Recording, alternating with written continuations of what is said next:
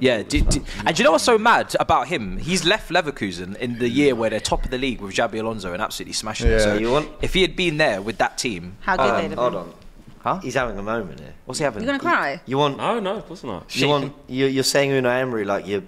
You want Unai Emery? I like Unai Emery. I think Unai Emery's a good manager. Wow, I wasn't expecting that. All I'm saying is Unai Emery. I don't reckon you get him. I don't think you get him. And if he was to become available, would you be interested? Do you know what? If he was available, yeah. What and so what? My manager's unavailable. I don't have a manager. Do you know what? If I was single, and you find out that United picked up the phone to Unai Emery. No, Antonio Conte. Are you mad? I can see it.